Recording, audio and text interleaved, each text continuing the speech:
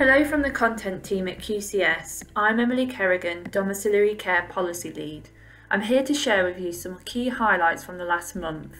For our customers in England, the rollout of CQC's new single assessment framework, which was expected in January 2023, has now been delayed until later this year. Take a look at our news story on this, as well as our new posters to support with the new quality statement process and how these relate to each of the key questions. You can also visit the QCS CQC Information Hub for the latest news. As well as CQC developments, we have also seen COVID-19 guidance updates in England, which were specifically directed towards mask wearing and outbreak management. As a result, all the necessary policies have been updated, including the PPE, COVID-19 testing, coronavirus, visitors and outbreak management policies where applicable.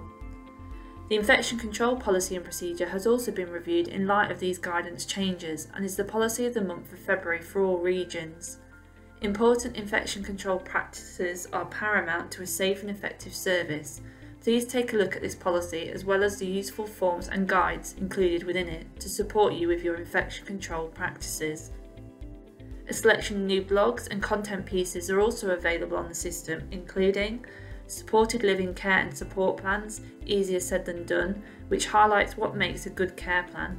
This also coincides with the release of our newly updated Supported Living Care Plans, so please take a look at these on the system.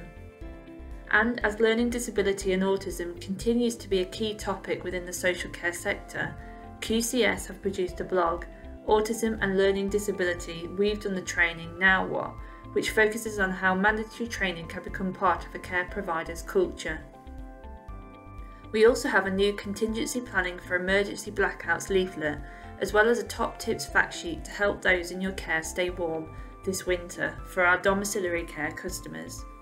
And finally, be sure to take a look at our recent webinar on top tips to grow your business through tendering, which is aimed at domiciliary services and provides some useful tips to consider. Other past webinars can be found on the system in the Resource Centre and Managers tab, including in relation to falls and recruitment. That is all for this month's content highlights. Now here's an update from our product team.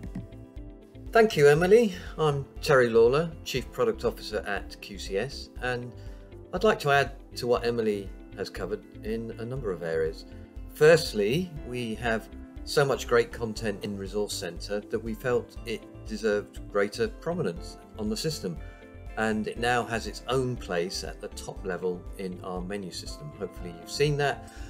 We've also elevated reading lists to that top level in response to your feedback. We think you'll find these changes will make it easier to get to these highly valued areas of our system.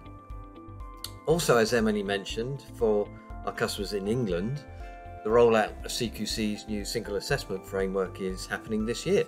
And with our latest software update, if you're a care provider in England, we're helping you prepare for this transition by showing you the new CQC quality statements alongside the existing key lines of inquiry in the purpose section of every policy.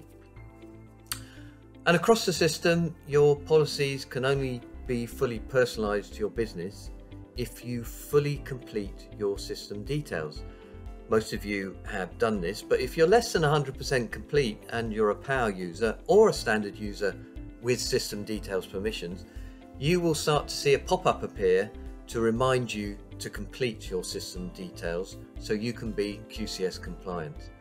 We've made this change because it is so important to fully complete your system details, and so if you see the pop-up, please do fill in the missing information so that you can be QCS compliant and get the most out of our system.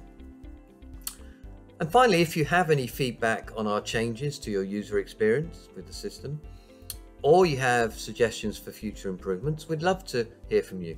Email me directly at terry.lawler@qcs.co.uk or contact us through your normal communications channels.